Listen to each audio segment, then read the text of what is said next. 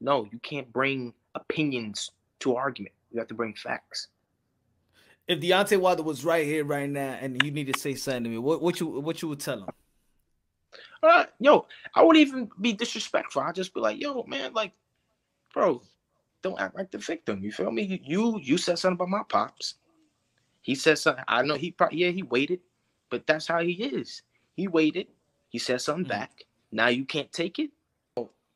So now he does an interview with them. Mm. He speaks his piece. Now, oh, all of a sudden, he's attacking Deontay's character and all of that. I'm like, wasn't he just saying he poisoned his water? I'm like, you see, Deontay's acting like a victim. Yeah. You're acting like a victim, man. You call yourself a king. You say all of that, man. But then, like, this still is a clown, bro. He's really a clown. What how you felt and how your pops felt when y'all first heard the allegations? See, I found out about it first before anybody, and I Okay. told him, and he was just confused. Like, this dude's a liar, man. Like, everything he says is just a contradiction, man. Like, Can fight. I think that's what he took like 2 points off. What are you talking about? The reference against you? You talking about he took a cocktail, and they believe this dude, man. He took a cocktail. What? A cocktail. He took a cocktail drink. He said, Good "Oh look. yeah, Okay. come on, bro." He said, I think he said he's like, "Yeah, I just got that vibe from the ref. Yeah, I'm gonna get you, black man."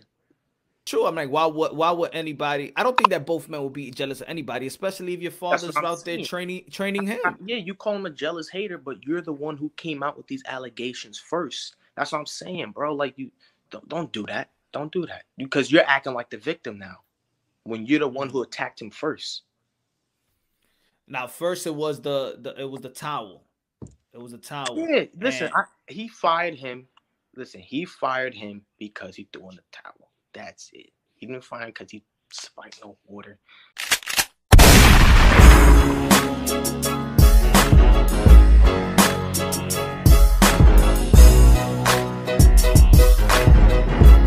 the allegations and things of that nature.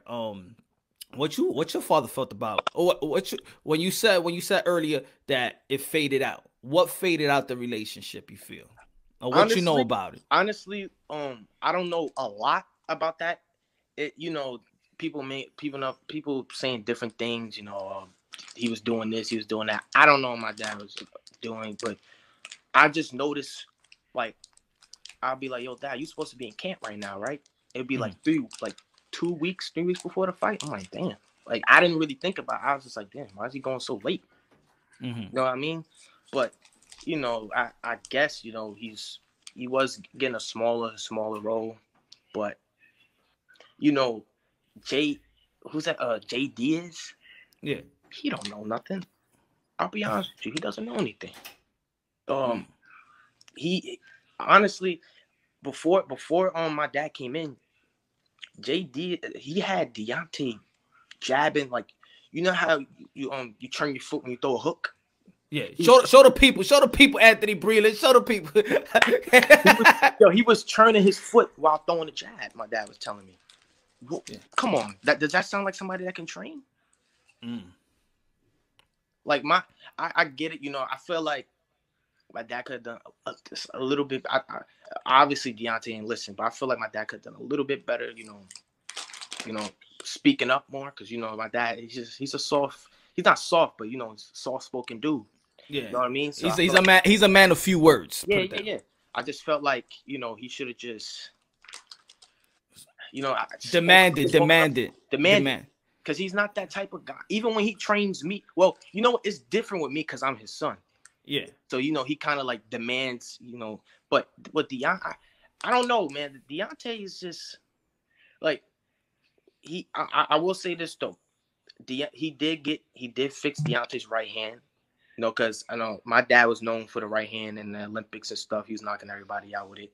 Yeah. So he fixed Deontay's right hand up, and that was what was winning Deontay fights. You know what I mean? But eventually, you gotta learn some skill, especially when you start going up in competition. But he wasn't. He was fighting. People talk about Arthur Spilka being what is it? Johan Duhaupas. another. So when your father said that he'll beat up Deontay Wilder's opponent, that was just to throw shots. He really felt like that. Honestly, I think people don't understand like what he means by that. Obviously, he's not. He's 50. Like, he's 50 plus. 57, man. Like, got bad knees and stuff. You know what I mean? He don't obviously. He don't mean I'm gonna beat him right now. He means like if he was like your guy brought up a good point the other day. If he was a heavyweight, prime, or they were at his division, he would beat him. And he's right. He's right. Seriously, these guys were in there to lose. To be honest with you.